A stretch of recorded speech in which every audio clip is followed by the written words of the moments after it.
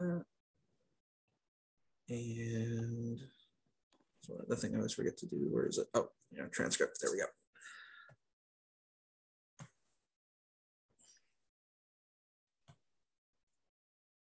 Okay, so how many people we have? 6.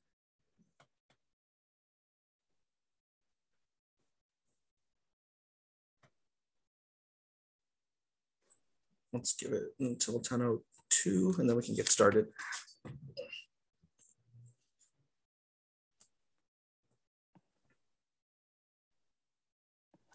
me make sure I have everything up and running. So, okay, yeah, looks like we're good to go.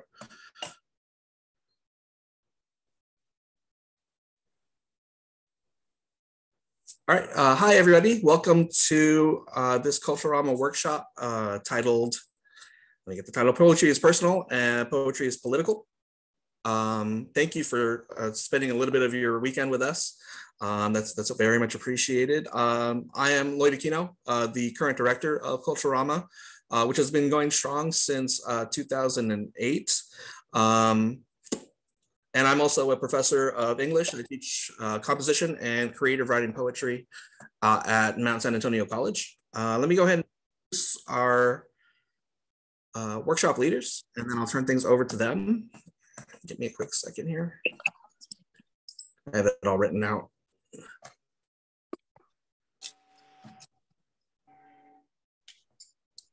There we go.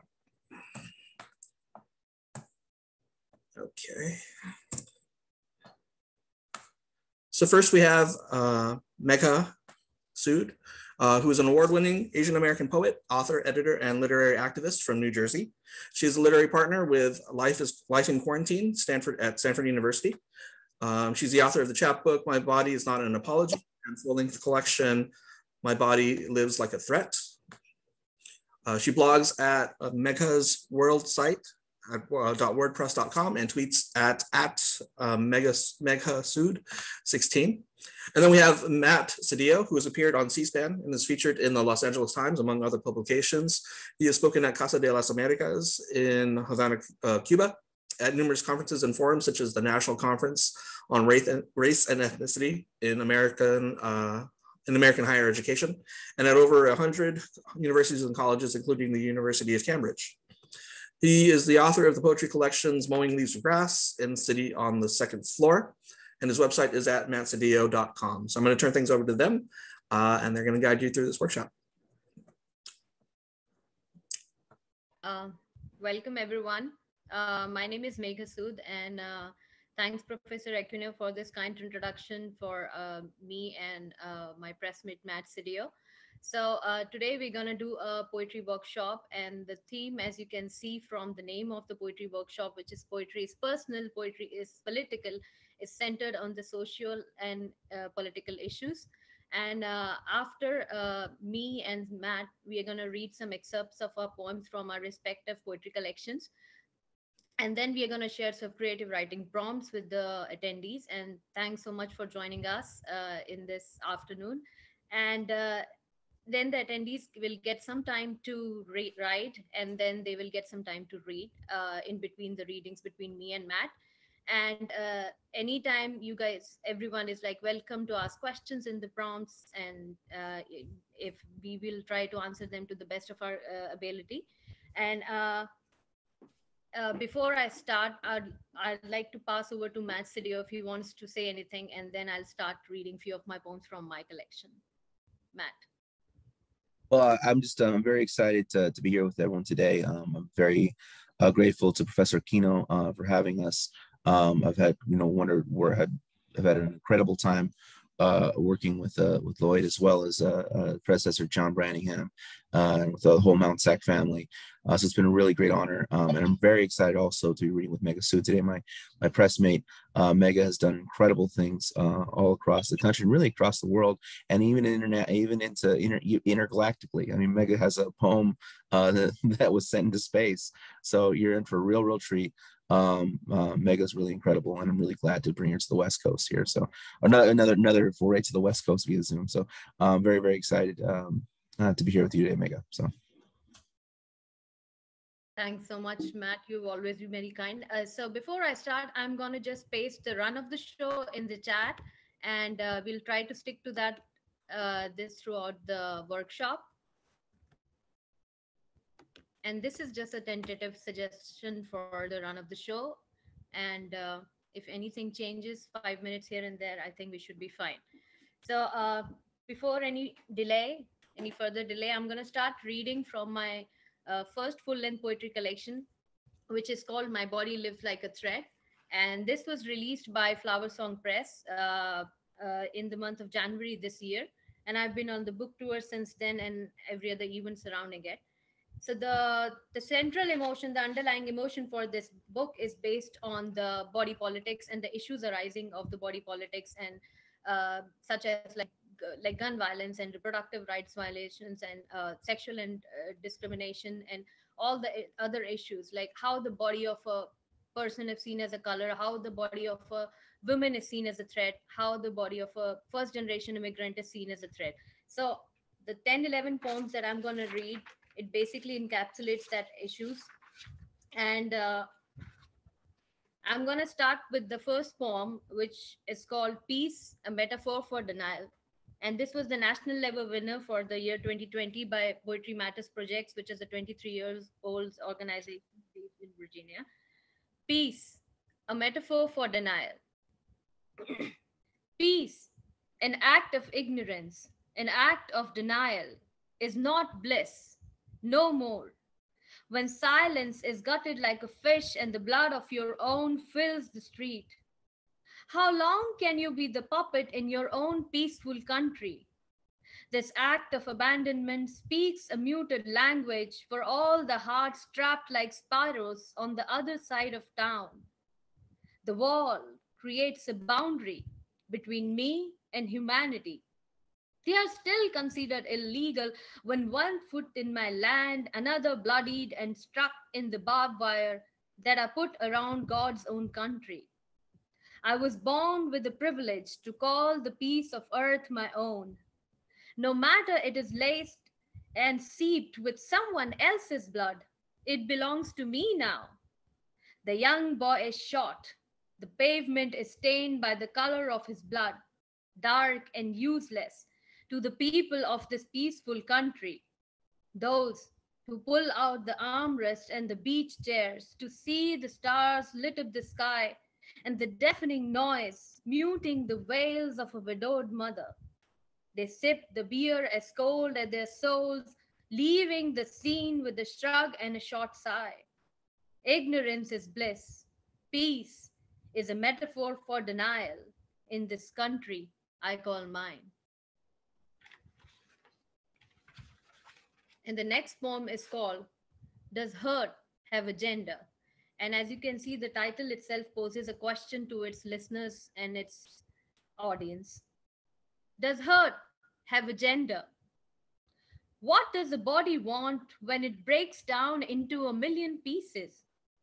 Its pulverized existence wanting acceptance, only to be ignored and walked over, left over like day old milk on the kitchen counter, forgotten and left to curdle.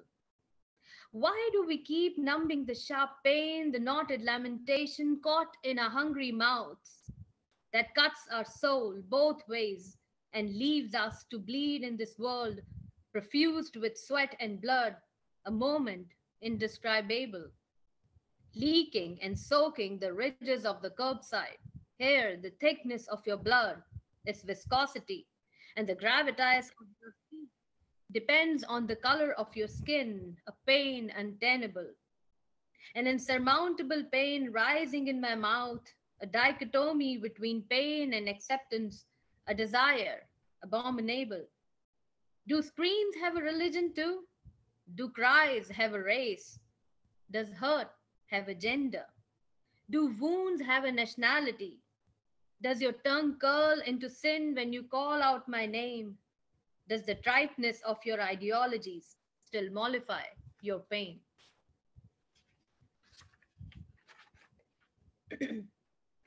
And the next is called Demarcation. And it was written in response as a reflection on the broken prison system of the United States of America. Demarcation.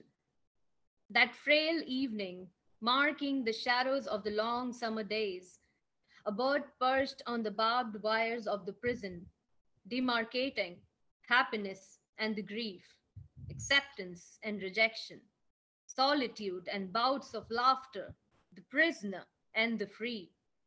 The arresting height of that boisterous wall, whose bricks are soaked with the crackling wails and sobs of the broken souls, neatly carved and plastered, a bizarre tinge of the ochre peeling off from the walls, as the tears flow incessantly through bleary eyes, as they gaze from emptiness to nothing, silent skulled and hollow bones rattling with rage, palms holding out for someone, something, for forgiveness, a fleeting touch of humanity, a soft, supple touch of love, a day wrapped around the promises of second chances, silhouette of the loved ones, appearing between the thick bars, a pleasant sight for the cracked and pale eyes. Death and silence are interchangeable. Go ask the bird as it sits at the barbed wire fence, keeping the two realms separate, a socially justifiable demarcation between the cacophony and the melody, the symmetry and the dissonance, between the pristine and the ostracized. How thin is the separation between love and acceptance, despair and the second chances, between judged and forgiven. And the next poem is from the section War and Peace from the book, and it's called Tourniquet, a snapshot of a war torn house. A patch of green growing in the living room of a war torn house. Leaves growing out of the cracks, the door unhinged, now lying asunder. Ceiling shredded into a thousand elegies to the blue sky, a lone witness to the massacred shreds, torn thin as the promise of life, muted and dumbfounded. Sometimes it needs more than a lone promise of God in a home to heal.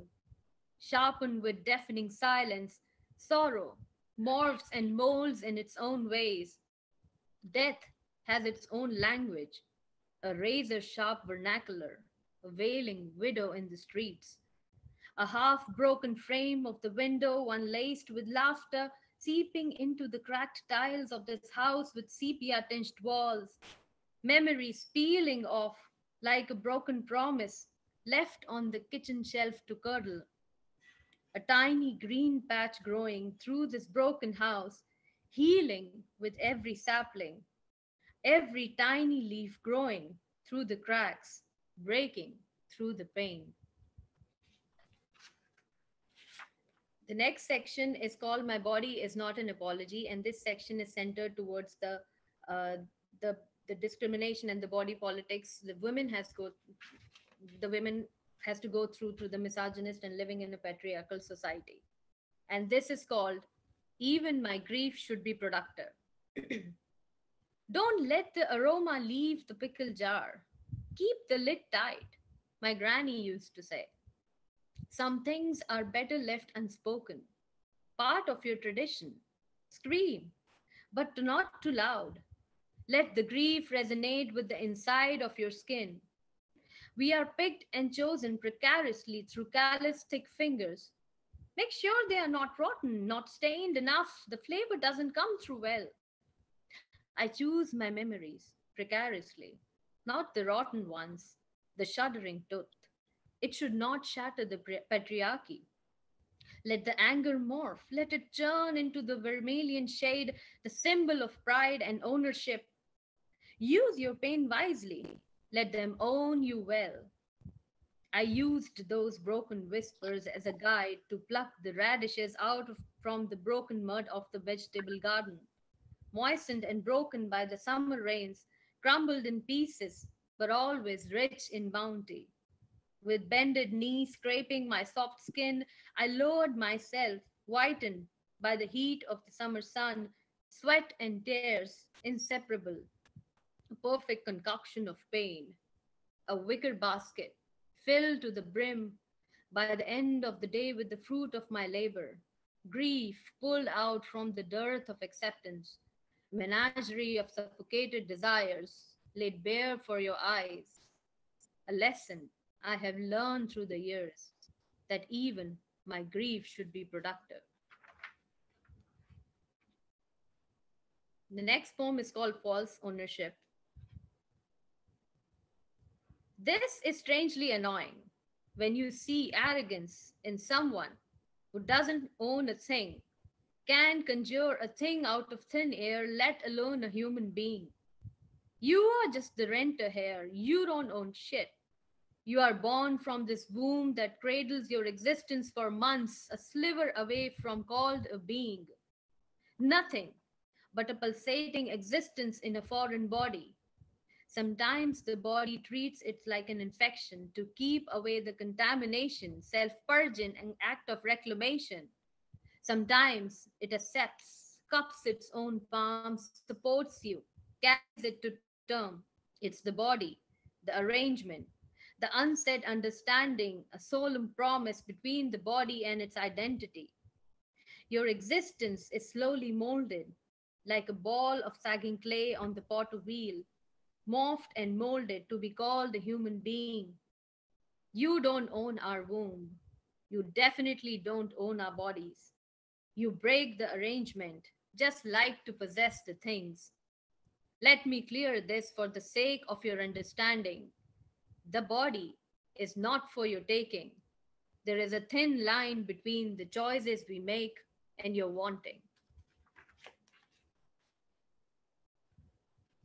The next poem is called Mouth, and it was written as an ode to the mouth, which I think it's like it's a it's an entry point and it's an epicenter of gluttony and everything, which is the protagonist for the original sin. Mouth. Our mouth is an entry point. It speaks of hunger, speaks of lust, the urgency of something more sacred than the hymn's untributed breath. It speaks of the violence bodies endure, a gaping wound for our broken soul, an unspoken lexicon of silence, but misheard and misunderstood. Desires birth within it. Anything that catches our attention needs to be validated by our mouths, the epicenter of gluttony, the protagonist of the original sin. The desirous taste should sit well before we can call it our own. We call a lot of things our own. We desire, we possess, the most untamed of all senses. A shiny trinket catches our attention, and the slurping desire starts building. We are creatures of the mouth. We are creatures of wanting. The next is a short poem, and it was written as an ode to all the writers, where we are living such a vulnerable life. Writing itself is such a vulnerable thing where we put ourselves in front of everyone to be judged. And it's also an act of resistance, an act of catharsis, an act of putting out the emotions which are deeply seated in you. Resistance. I don't wait for you to corroborate my truth, evidence to prove the finality of my desires. I don't wait for your soft touches to smooth my scars, a tourniquet to stop this bleeding. I don't want you to comfort me in the middle of the night, only to unravel my pain in the morning. As my body goes from a shade darker than yesterday, I don't need the assurance of the revolution around the corner. I birth my own revolution, and I create my own marches. The truth my soul owes to nobody but me. A conversation with my higher self, a divine evolution. When I resist, I create.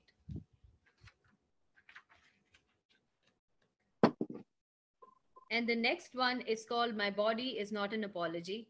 And as you can, and this was also the title of my chapbook, and it's also included in the full length. And this poem was written in response to the toxic political environment and the body shaming and everything the women has to go through from generation to generations, and how our body is nothing to be apologized for.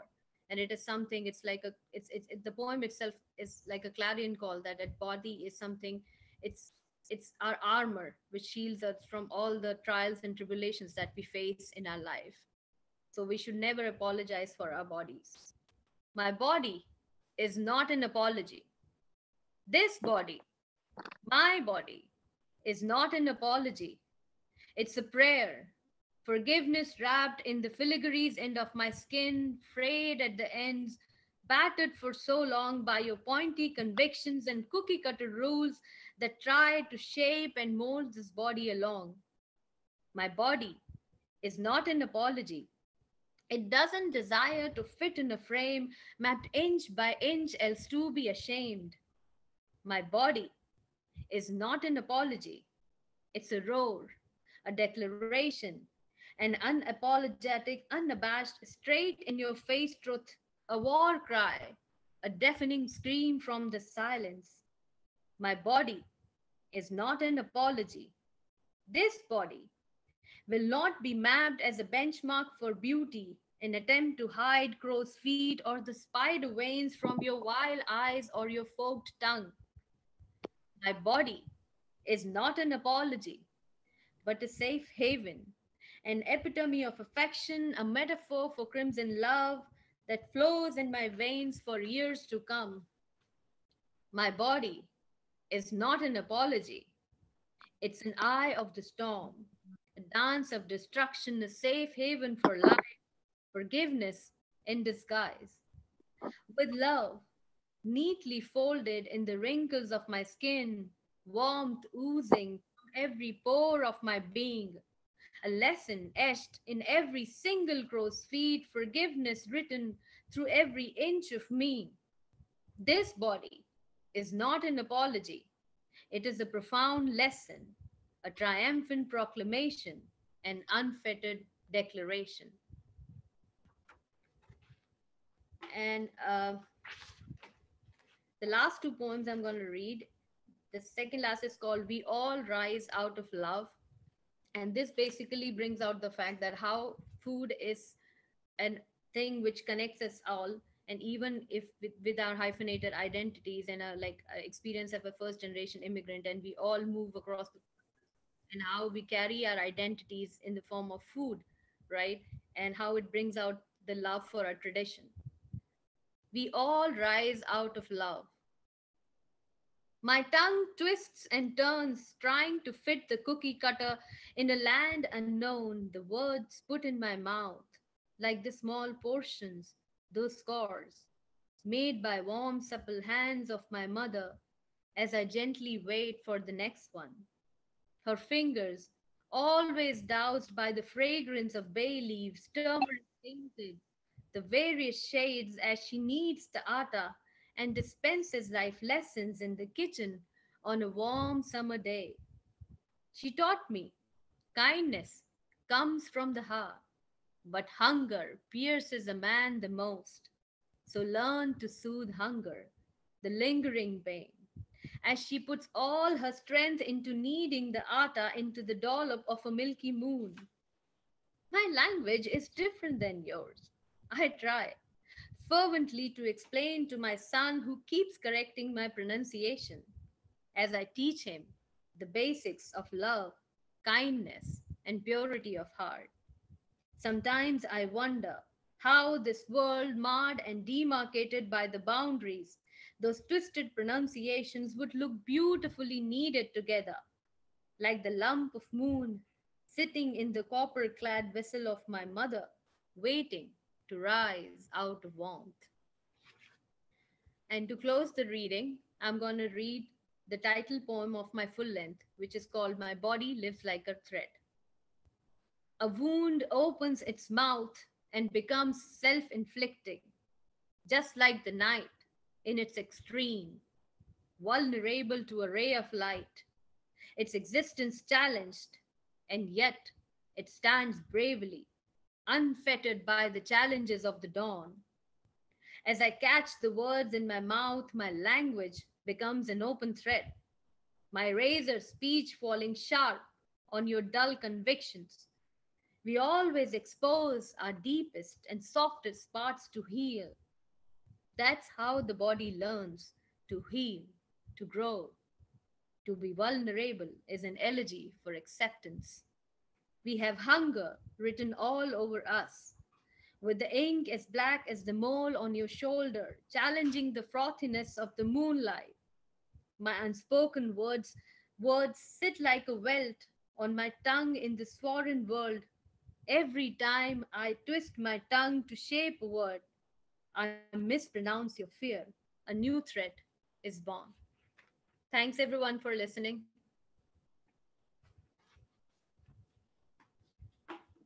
And now I would request Professor Aquino to put on the prompts. Uh,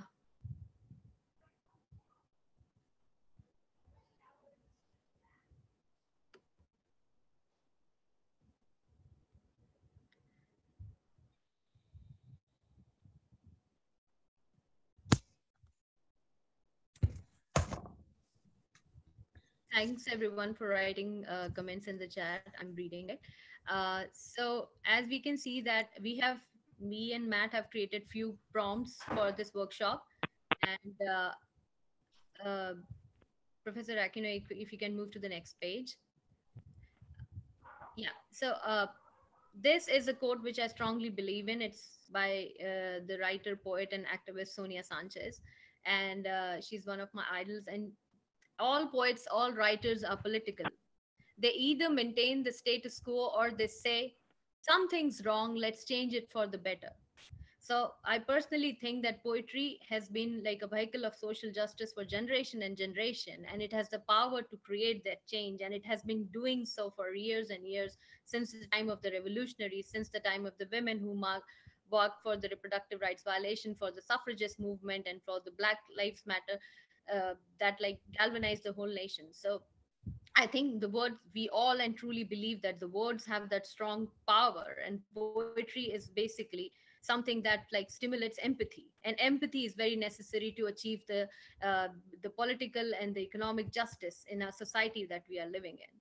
So, though as you can see that most of my poems are informed by the social issues that I was in, like exposed to while growing up in my home country, which was India, and also when I shifted my base to US, I was exposed to a different set of issues as a woman of color, as a first generation immigrant, and so all these issues have given birth to my first poetry collection. So based on my experience and based on what have been my journey so far, there are few prompts that I have like composed for the workshop. Professor, if we can move to the next slide. So here are some few prompts for the workshop today.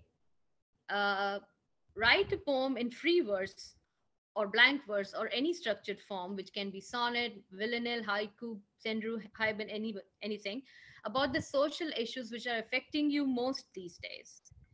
You can write about the school shooting, climate change, gun violence, violation of reproductive rights, or even your experience as a first generation immigrant, if you are. Write a poem from the opposing view of your belief system. For example, if you are pro choice, write a poem from the pro life point of view and vice versa. So this kind of second prompt will actually, challenge, and which give you the perspective or understanding the other side of the aisle, as they say. You have to write from their viewpoint, which is basically a challenge in itself, because we all are very true and honest about our own belief system. But as living in a society which is already so politically divided, we have to also understand the other perspective, the other side of the aisle. Write a poem about the human condition and describe a moment that shook your faith during the pandemic. And we all are coming out of the pandemic slowly. We're still part of the pandemic, but I'm sure we all have some moment which shook our faith, because we all have been through that phase of, we believe in vaccination, or we don't believe in vaccination, believe in wearing masks, we don't believe. So any such moment which shook your faith, and you want to capture that in your poetry. Write a poem about one lesson the pandemic has taught you during your moments of isolation. Uh, the next page, please. And I would request Matt to read and explain the prompts for the rest of the workshop.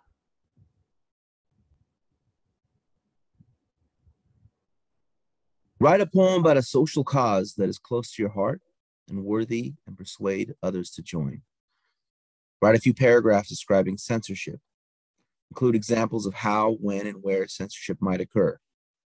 Is it okay ever to censor a book? Who has the right to censor a book? Is it ever okay for the government to censor its citizens? Is criticism the same as censorship? Can criticism be misconstrued for censorship? What is the difference between rules prohibiting certain speech inside a private residence or business as opposed to the laws of a state that prohibits certain speech? And finally, think about the problems affecting our planet, such as climate change, global warming, plastic pollution, and describe in detail using vivid imagery about the ways in which it is affecting your home.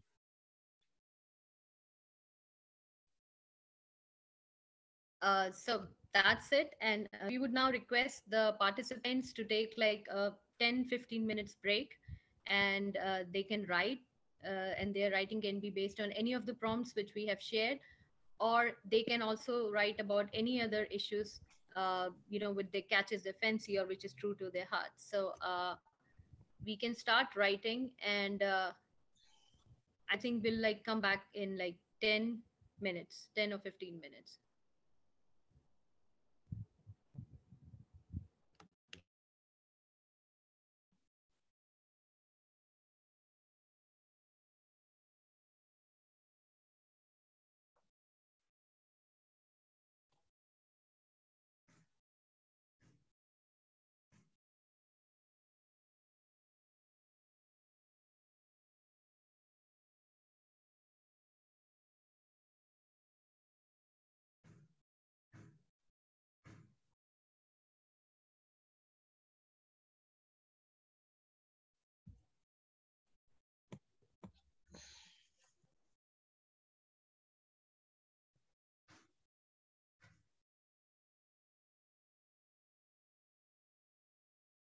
I will also paste all the prompts in the chat.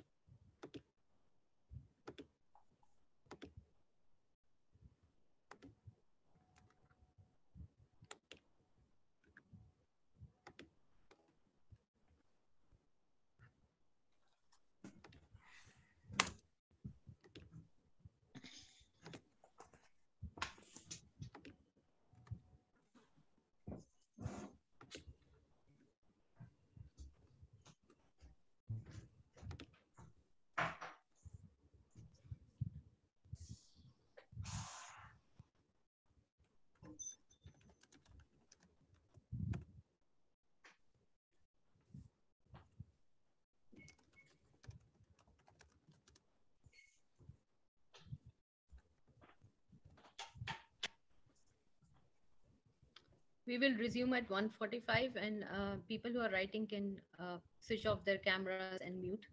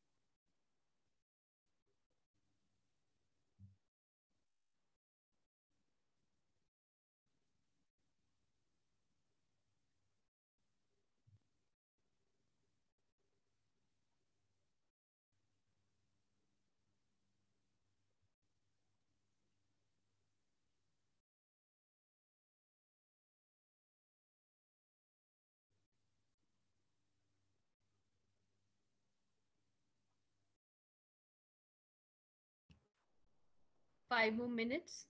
Just a gentle reminder of 5 more minutes.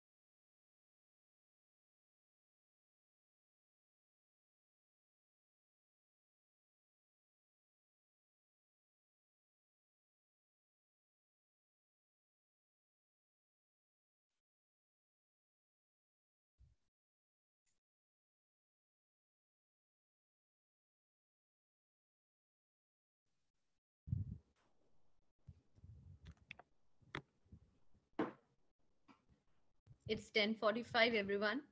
Uh, so if everyone can switch back their cameras on and come back to the workshop.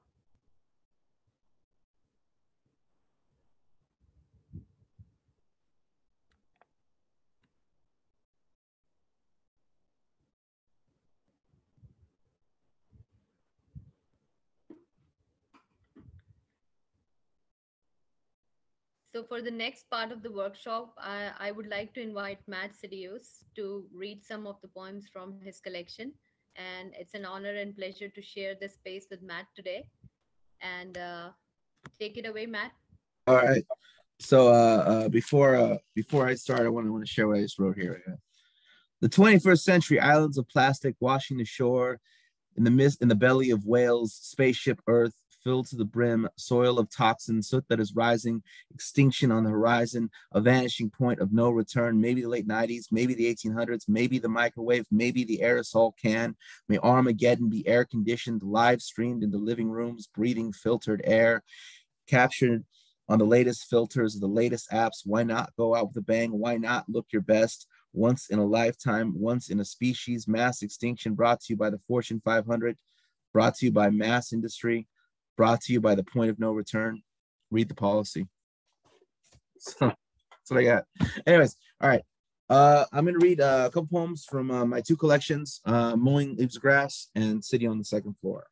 Boom, boom, boom. Here we go. Without further ado, let's get right into it. Sundown, Levittown, Fort Apache, Dirty Harry, John Wayne, Blackface, Minuteman, Moynihan, Gone with Wind, Breaking Bad.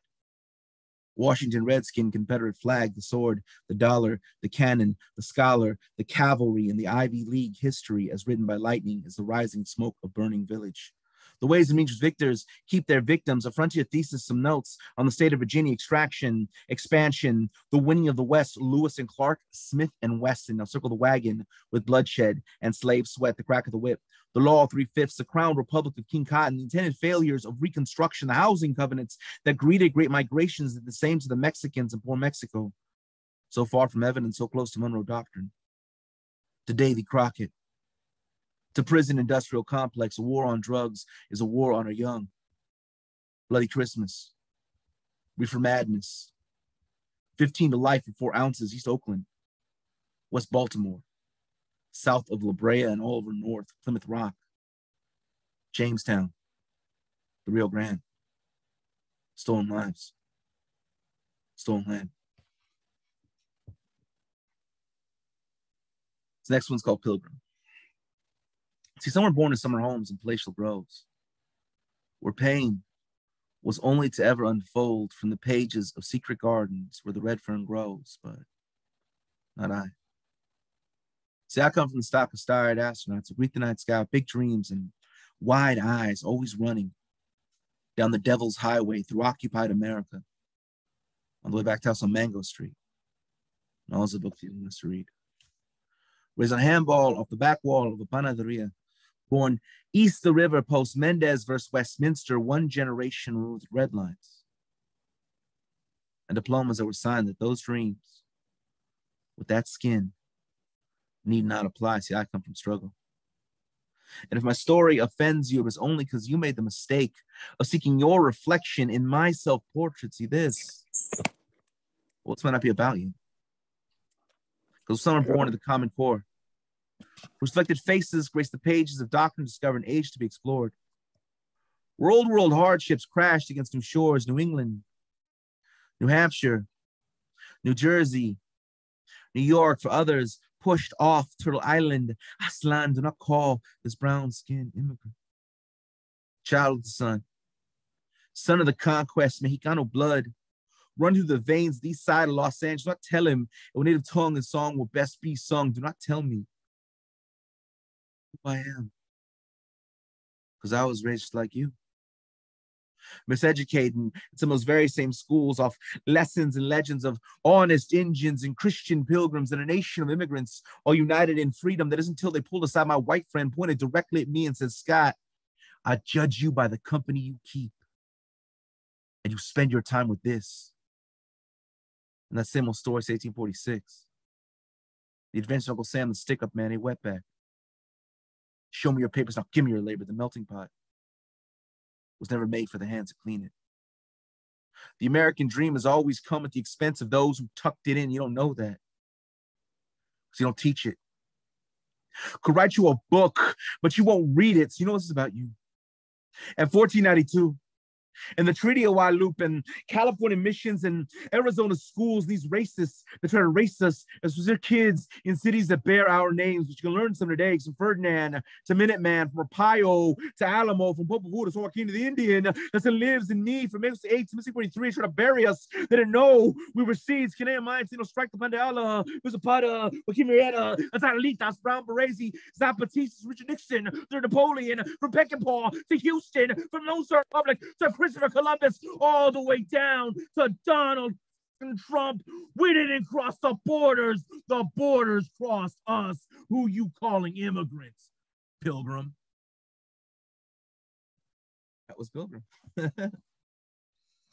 And so these next two poems I'm going to do come from City on the Second Floor, and these poems are basically if Mowing Leaves of Grass is seen as kind of like an ethnic studies kind of a book, and it's used in many ethnic studies courses across the country, including Berkeley and Madison, but also good places like East LA College, where our people be. But this book's taught in ethnic studies course all over the place. This one's more of like a Marxist geography type text, more of a kind of where it's actually carried at Hensley and Ingalls now, which is a bookstore that focuses almost solely on architecture. And they're actually carrying my poetry book. So that's finding ways where poetry kind of doesn't go is kind of like my MO. So this is like an ethnic studies book. It's poetry, it's a collection of poetry, but it's really taught at courses all across the country in Chicano studies. This was actually taught at San Jose City College, right alongside Occupied America by Rudy Acuna, which is the quintessential Chicano studies history book. So that's in many other places too as well. So anyways, and this one's funny. Last poem that you read, Matt, what book is that in, and where could you buy it? It's in Mowing Leaves of Grass, and Mowing Leaves of Grass you can get on Amazon, you can get at Target, you can get at Walmart, places. That's online. Or for me. Under your name on Amazon? Yeah. Okay, great. Thank you so much. No problem. So I'm going to continue with reading now. This poem here is called The Rich. This is a persona poem, meaning this is not me. I've actually had people protest me while I was reading this poem before. They're like, we're going to rise up against you. And it's like, yeah, buddy, I'm a billionaire. And I came to this open mic in Pico Rivera to brag in all 6 of your faces. Now, anyways, this is The Rich. It's a persona poem. It's not me. I do need you to purchase these books. Anyways, here we go. The Rich. I write in a 3-act structure. We're gonna get into a little more of that later when the prompt starts. Here we go. The rich. The rich. Well, they're not like you and me. They see an opportunity, they grab it. Reach for the stars and they put them in their pocket. Company stays in the red, but they're backed by the government. It's North Public Dimes, the lines of pure profit, research and development. The rich, they'd even breed. Champagne wishes and caviar dreams, thoroughbred stallions, quarterly mansions, sea Deepwater Horizon, blood diamonds, golden parachutes, silicon messiahs, feasting on endangered species, served on silver platters, wind palaces carved from the tips of icebergs, 6-figure charters, vulture capital, $1 million cufflinks, fucking life like an apple, insured by suicide nets, lifestyles of the criminally negligent, but you haven't lived till you've launched a car in his face for no reason. And that's what I call freedom. The rich, well, here's how it is. Dollars and cents, trademark and rent, facts and figures, lines on a ledger, derivatives and debt, building the future, increasing productivity, union busting back to the 100-hour work week, treating the fat-producing monopolies with real money, shorts and best. That, my friend, so the rich stay rich while the rest make poor decisions in this pure ecstasy, living in the lap of luxury, pushing pharmaceuticals the mark of the market will bear your body to its altar at a life or death bargain, the gospel of wealth, because it is what it is, and that's all it's ever been. The less we spend, the more we keep. You see, the rich and the poor were just like you and me. 2 hands, 2 feet. The sky, the sea, one heart that beats, and the time to make the most of us who find no sympathy. Reaching into these deep pockets, all we ever asked was for our fair share, and God damn it, that's all of it. We're on the streets, scream for peace and justice. We sleep in satin sheets, dream free and guiltless over oceans and tariffs, liquidating pensions, then have to bid on porcelain and portraits at billion-dollar auctions. You know you need us. You know we're selling your secrets. You know since teenage kids watching the puppets on television debate freedom, free speech, fascism, democracy, while reaching the earth and punch through the ozone and fuel the economy with space stations. Your space stations hydrating survive this lava pit. So you got pots and pans, we got deeds and plans, chopping down rainforests, colonizing the moon. We're the rich. Who the are you? We'll privatize the water supply and then copyright the tears falling from your eyes. Burn it all down. What the hell are you talking about? The ice caps already melting. You want to start some shit? Eat the rich. We're already killing your kids. One carbon footprint, one gas house emission, one oil rig, one naval ship, one free trade agreement at a time. We'll get away with it too. Nothing we say or do is ever held against us. Haven't been paying attention. We're rich. All right. I'm gonna do one more from here, and then yeah, then we'll get into maybe some of these writing prompts. This poem here I'm about to do is actually poem was a part of an art exhibit. It's still going on right now, or I think we had a closing reception yesterday at Plaza de Raza in Lincoln Heights, which is really cool because I was born in El Sereno, and so my grandfather used to walk me over to this park in Lincoln Heights. We just go to Lincoln Park and really go to the art gallery. But there's an art gallery right there, the boathouse, and it was kind of a neat little experience because I've actually at this point in time I've been very fortunate with this poetry to really travel the world. I mean, I just got back from speaking at the University of Napoli, University of Florence. Like as mentioned, I've spoken at University of Cambridge. I've also spoken at the Casa de las Americas in Havana, Cuba. And as of about 2 or 3 weeks ago, I'm now the literary director of the Mexican Cultural Institute of Los Angeles. And in the last week, I met with the Mexican consulate of Los Angeles and the Mexican consulate in San Diego, putting together panels for shows at Sakut in Tijuana, as well as the Guadalajara Book Festival. So I'm going to be traveling the world, even more so than I already am. And so it's a real, I never take that for granted. I'm very fortunate. I'm very lucky to be able to do this. But as much as all that meant to me, to be able to read less than a mile from where I was born, and at a place where my grandfather used to take me to feed ducks, that means more to me than all the Cambridges and all the Oxfords or Unams or whatever in the world. So, anyways, this is a poem. This poem was part of the exhibit, and I'm gonna read it now. It's called Hammurabi. I grew up on television, so my parents. I love Lucy, lied to them sweetly. America's redhead, desire suppressed in separate beds, censors rest assured, everything in good taste, everything in its proper place. Every traumatic episode ends with the threat of Ricky's hand never far from Lucy's face, beaming in glorious black and white, wrong and right. Plot lines shade out the gray of John Wayne's shining silver city on a hill of guns and butter, where every school child's desk doubles as bomb shelter, praying to the altar, then question. So pledge your allegiance. Seal your documents and lock and load your freedom, because it is not free. Now fall to your knees and praise be to the only God in which we trust. The atom, the Manhattan, Hiroshima, Nagasaki, the nuclear family, nuclear testing, nuclear age gave way to nuclear waste. That's me. See, I grew up in the 80s, morning in America. Ronald Reagan and Mr. Belvedere fresh in my door, tell me that life was more than mere survival, that I may live the good life. Yet when my time came, Homer Simpson, Peter Griffin, and Al Bundy were all lying in wait to convince me that I could raise a family in a 2-story on the single income of a shoe salesman. They lied. And I cry. Not for myself, it's oncoming generation of iPad kids on the Hulu and Netflix where you pick your poison, but it rots your mind just the same. See them at cafes, it's sipping, job seeking, asking the net for deeper meaning. Who am I? Where do I belong? Of what use can I be in days such as these? Kids born go gadgets, wired, directed to surf the net in search of themselves, no different. We will surf away in the bells of the Catholic Church, listen holy writ, holy script, holy this, since the golden rule of pharaohs and Caesars, Romulus and Remus, Akbar and Alexander, Xerxes and Hammurabi, since the days of scribes and the books of kings, since they from on high convinced us down below that we ever needed their code of law to tell us we were free.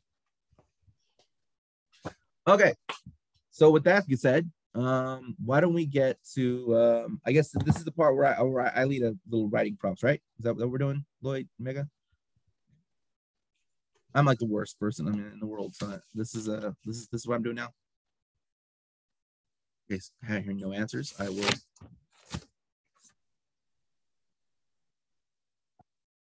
will begin.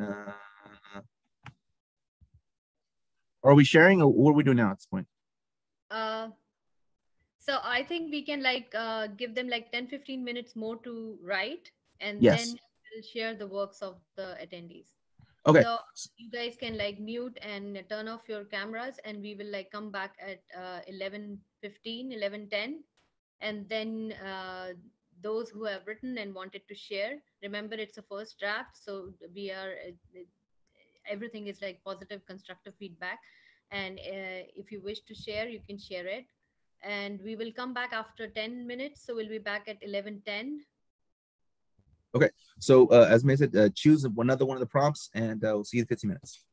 Yeah, and as asked by one of the listeners, they want the titles to the chat, so I would request Matt to put the links of his books, and I'll put the link of mine in the chat for anyone who's interested in buying.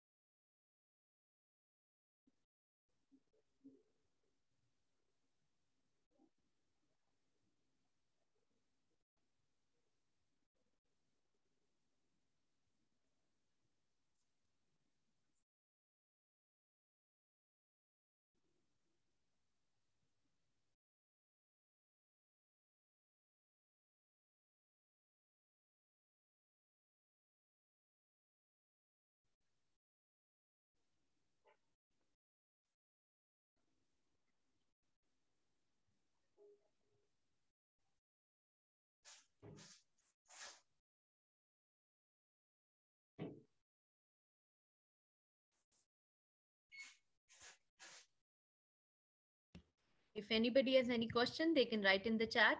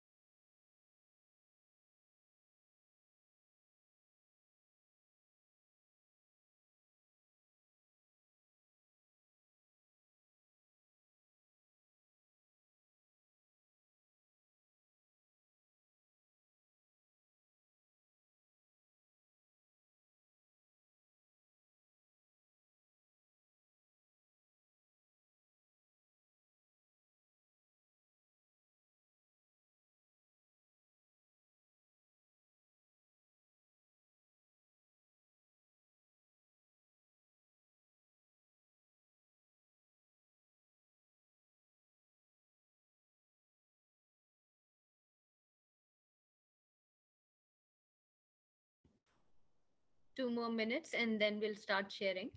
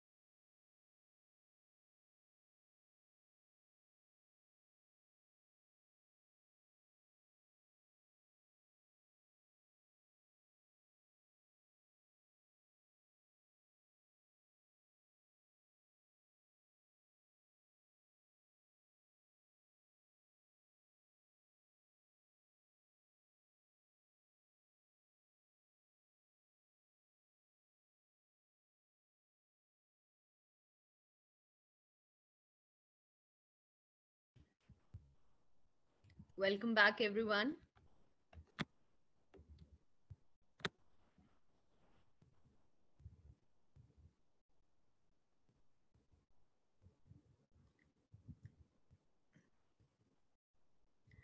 I hope you guys are inspired by the readings from me and Matt, and we are able to ignite the love of poetry, which you already are pursuing as an undergrad. And if anyone wants to share, they can put their names in the chat, or they can use the raise hand function of Zoom, and we will call them uh, one after the other. So, is anyone ready to share their work? See Andrew's hand. Andrew Turner. Yeah, Andrew, please go ahead. Okay, I'll just read the first one I wrote. Walls close in around me again. Now accustomed to light, darkness and fear caress their tendrils soft, slippery, slither across skin, nerves, mind. I have not seen this before, but I have felt the cold, the burning hatred because I am different. Next, on the chopping block, though my skin is fair and my gender correct, I am still not enough. Do not love the right people, think the right way, and that is enough to burn me at the stake. Let the ashes fall, taste the sweet chemical dust as rage crosses earth, parched for the past, a longing for something that should never have existed. A temporary blip of supremacy fading. Still, I will be gone in the end.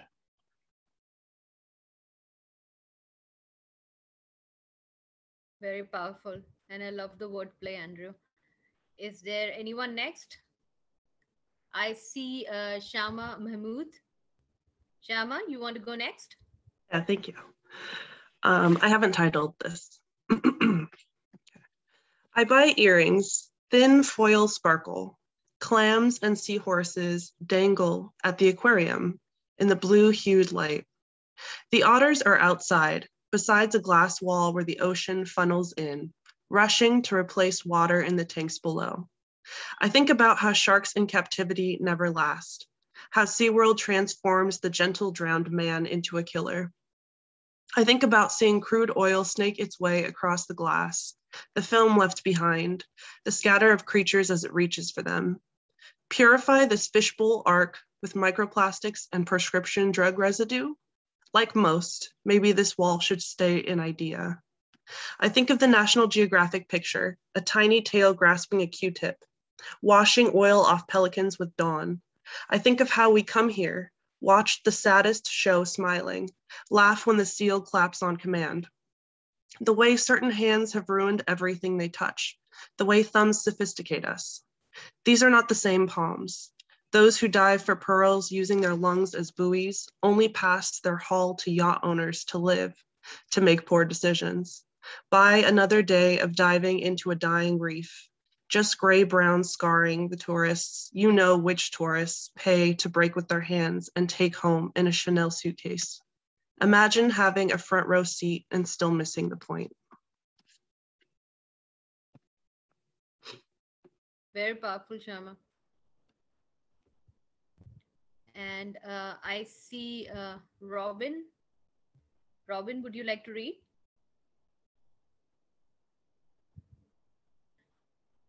Robin, we can't hear you.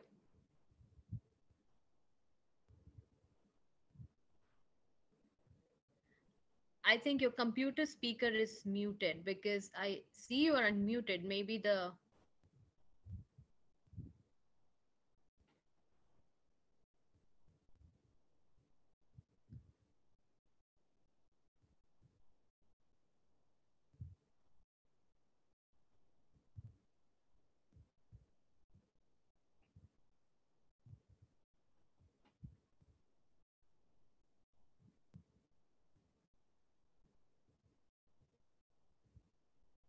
Well, Robin looks at tries to fix her problems. Anyone else care to read?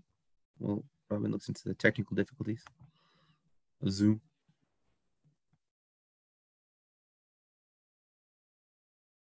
I see Perla. Perla, would you like to read next? Robin, Yes. Thank you. Oh, is Robin ready? No, unfortunately, no. Robin, Okay. why don't you check the speaker of your computer rather than the speaker icon of Zoom?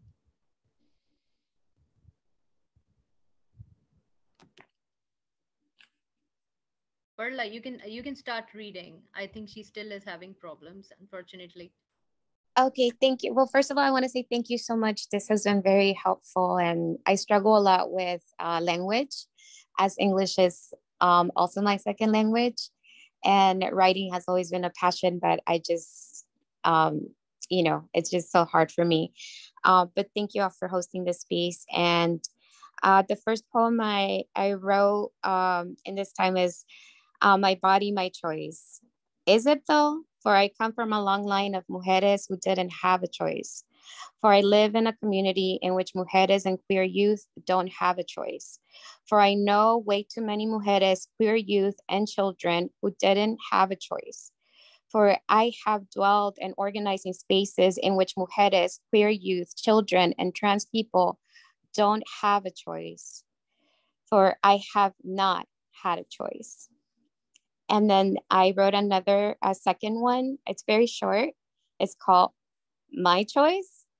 My body is sacred, yet disrespected. My choice is free, yet violated. My body is perfect, yet aberrated. My choice is mine, yet by force collaborated. My body is divine, yet colonized. My choice is clear, but I still shrivel in fear. Thank you. Thanks so much for sharing. I love the alliteration and the rhyming scheme that you have like maintained throughout the poem, and it flows beautifully. I see next is Linda. Linda, would you like to read? I hate doing this, but I'm forcing myself. Okay, we all have something to say. Yes. That's my first line. The birth of an opinion is complex. It comes from the gut, shaped by beliefs, values, and experience. There is no life devoid of hypocrisy. So I get it. Within the universe of each individual who walks this earth, there are opposing forces. The good cop, the bad cop, sitting on the shoulder. So we latch on to one side of an issue, hold it tightly, push an opinion to influence friends and family, or sound off on social media. For me, I'm beginning to watch Fox News alongside CNN. I have become curious on what makes both sides tick. how the passions get finagled into a stand. I see the ambiguity, the overlap between the two extremes, the scorching diss of the other side, the hypocrisy of both. And just before I drift off to sleep in my bed, I find myself exploring, blending the two differing agendas and principles. The in-between has led me to bliss. But I'm still a hypocrite.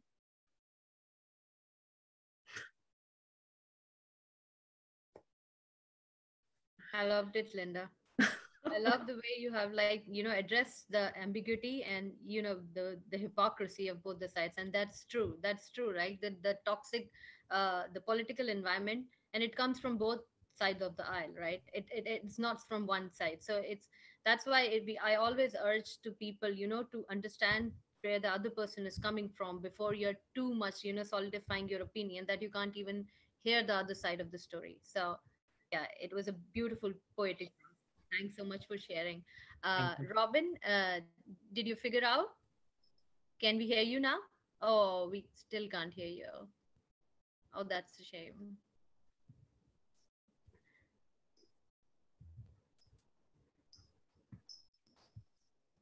Is there anybody else who wants to share their response to the prompts or anything that they have written? Yeah, Robin, if you try leaving the Zoom and coming back, it might help. Somebody suggested in the chat.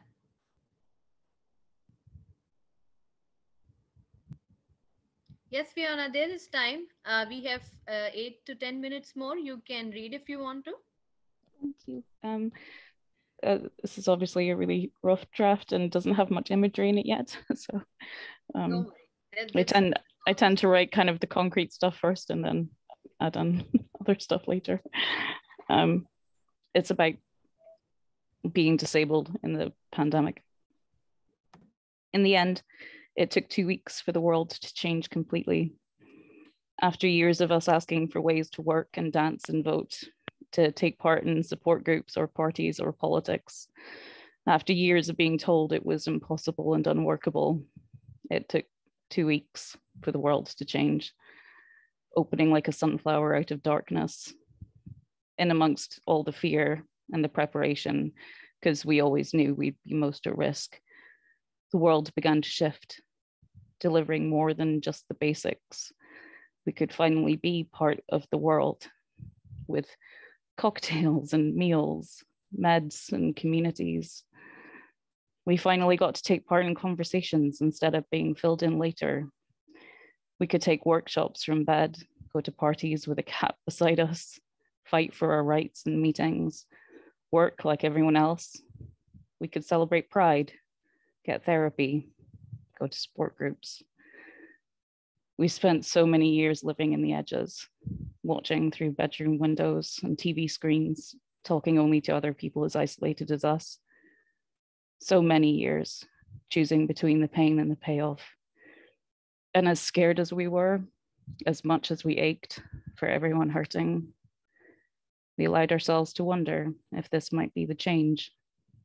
People talking so openly about how hard it was to be stuck inside for a month, how much they missed everyone, how much they wanted to be part of things. We wondered if maybe they could imagine years of that, decades alone without Zoom or working from home. Wondered if they'd notice how many more people came to their meetings. These new people, queer kids who'd never been to Pride, survivors who'd never been able to get help, activists who'd never made it to a march. So much to say, they had so much to give. We wondered, hoped, that maybe learned flexibility was always the answer. We were always here, just needed them to open up. We hoped once it was done, our lives would be less constricted. But the bodies piled up, most of them disabled, and people got angry with the access.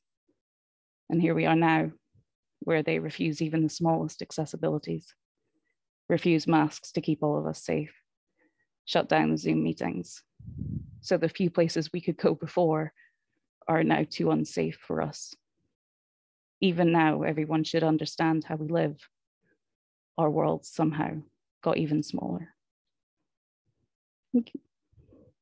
Thanks, Fiona. It's very beautiful and it's very moving. I mean, it speaks a lot about the prompt, right? The lesson we have learned during the pandemic. So pandemic has given us like perspective to like, you know, to come across from a like a point of empathy towards people, right? And if we did not learn that lesson through the year of virus, which has come back after 100 years, I don't know what else is needed for the human beings to have empathy towards other people who are going through the similar situation. So it's a very beautiful, it's a moving poem. Thanks so much for sharing with us. And I don't see any hands up, but if you are interested in sharing your work, it's just a first draft. Please be brave. Oh yeah, I see Liz hands up. Okay, yeah, Liz, do you want to? Robin, sorry, Robin, can you say something? I cannot hear you. Hello. I can hear Liz now. Oh, is somebody else going? We are just trying to get Robin to. I am so sorry, Robin. We can't still hear you. Uh, are you comfortable enough to like paste your poem in the chat? If anybody else have any suggestion how to fix Robin's problems, please share with us. It's a technical problem, yeah.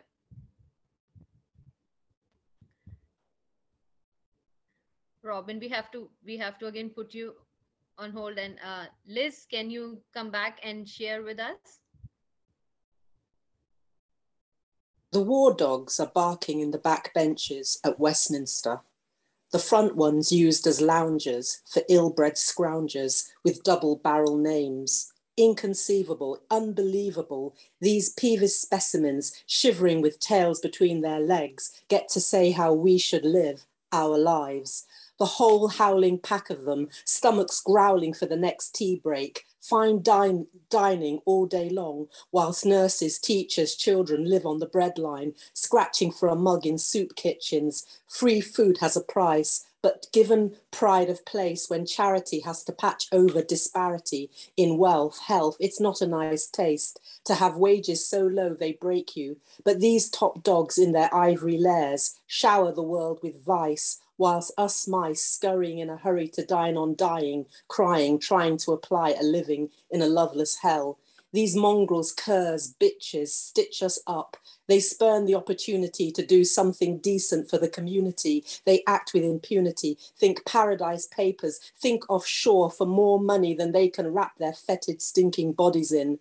They never learn, gurning to cameras, social media, sound bites, makes them all right. Propaganda slogans, they've become feudal shoguns, whilst the country burns, Brexit, pandemic, demonic, monarchic mischief of little princes not towing the line, or even the first, after her, mummy who must be obeyed, watches them stumbling in slime as she cuts cake. No one blushed with shame in a platinum jubilee. Why is so much money spent, wasted on pomp and ceremony?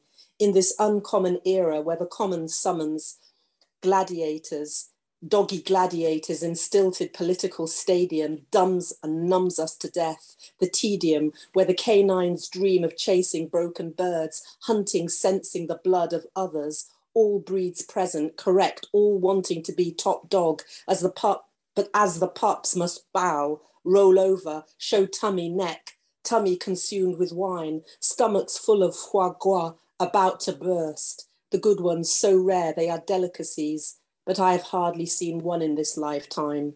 They think they are arena fighting for life and the right to feather line fat pockets bursting at the seams. They take second homes, second jobs without a blink.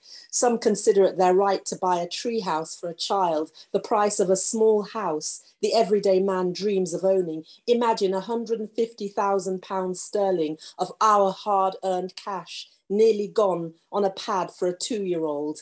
Then imagine wall-to-wall inelegance spread about that number 10 tat, gaudy as a bawdy house in bygone eras, even though they do exist today. Look, read like a book, really look at Parliament. a pox on both your houses, a pretense of meritocracy, but as backwards as a shady kakistocracy.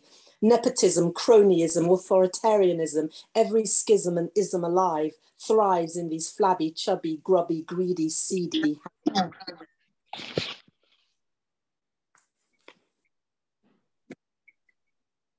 That's it. Oh, great. Liz, where are you joining us from? I'm in the West Country in England. Liz, Jane Austen country. Liz, Selena would be very proud of you. That was wonderful. Oh, who's that? Yeah, that was wonderful, Liz. Marianne. Oh, thank you, Marianne. Oh, Serena. Yeah, Selena. Thank you. I think we can hear Robin again. So Robin, is that better? Yeah, that is better now. So I ended up signing in on my phone and just forgetting the computer. No, I will go now. Death rains from gunfire. Blood stains Woodstock butterflies. All is red today. All is red today. Cowardice makes tragedy in our great divide.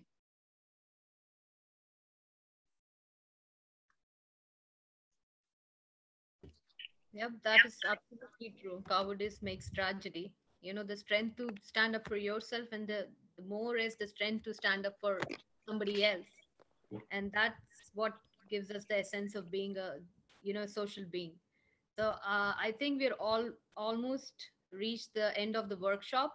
And if there anybody else who wants to share, I don't see any hands up. And I would like to thank all the attendees for joining and sharing their creativity with us. I would like to pass this on to Matt if he wants to share any words about the beautiful poems that we have just heard. Matt, on to you.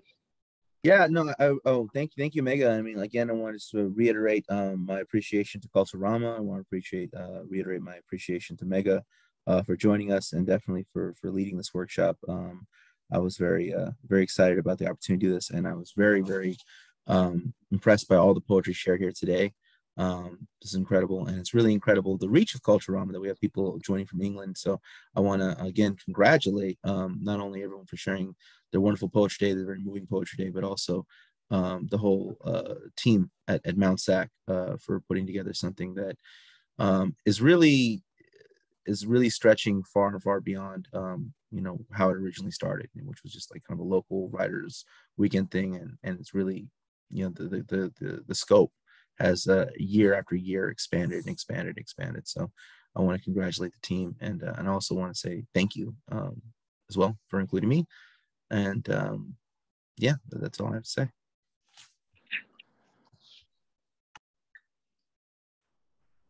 All right. Thank you so much to everybody for sharing all of your amazing and insightful and thought-provoking and moving poetry. Thank you to Megha and Matt for leading this workshop and giving us some really great prompts, even for after this workshop. I'm putting in the chat really quick our Culturama blog. And if you would like to watch the video of this workshop again, it should be up on the blog by next weekend, excuse me. We're probably going to take the month of August off for Culturama as we're getting prepared for everything that's going to be happening in the fall. But just stay in touch, be on the lookout for anything and everything that will be happening in the fall. And hopefully I'll see you all again. Have a great weekend, everybody. Thanks, everyone. Thanks so much, Thank Professor Ackman. Thank you.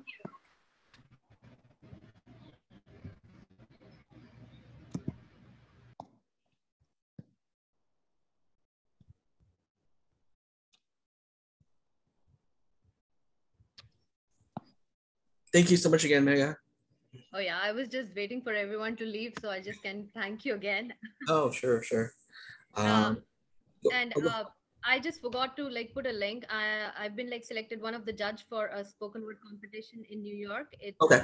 Artist Forum. It's a 23-year-old organization, and they host this. So this year they've chosen. I'm one of the jury. So I'll send you the link. And Yes. if anybody interested, they host competition in various genres, in photography, in choreography, Oh, wow. Okay. and in spoken word. So I'm one of the judges for the spoken word this year. Okay. The deadline is unfortunately July 19th, but based on the response, if I ask, they'll give us an extension. Okay. So I'll just send you an email with the link. Absolutely. I'll share it on my social media and as much as I can. So yeah, absolutely. So thanks so much again for giving me this opportunity. Yeah, thank you. Thank you. Have a good weekend. You too. Bye-bye. Bye.